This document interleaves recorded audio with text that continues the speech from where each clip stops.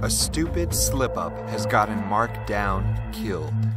Mark was a modern-day assassin. He was good at his job, but eventually fate caught up with him. An astonished Mark finds himself in heaven, meeting God. There, Mark is told that he is a Knight Templar and has unfinished work to do back on Earth. There's only one condition about his return.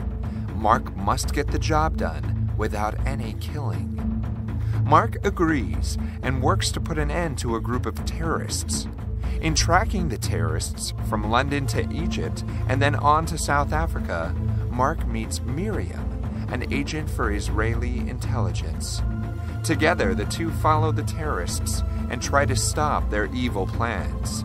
This thrilling adventure novel takes readers along on a thrilling ride from Earth to heaven and back again. Will God's Crusader succeed without killing anyone? Is violence ever the answer? This book is not for the faint at heart.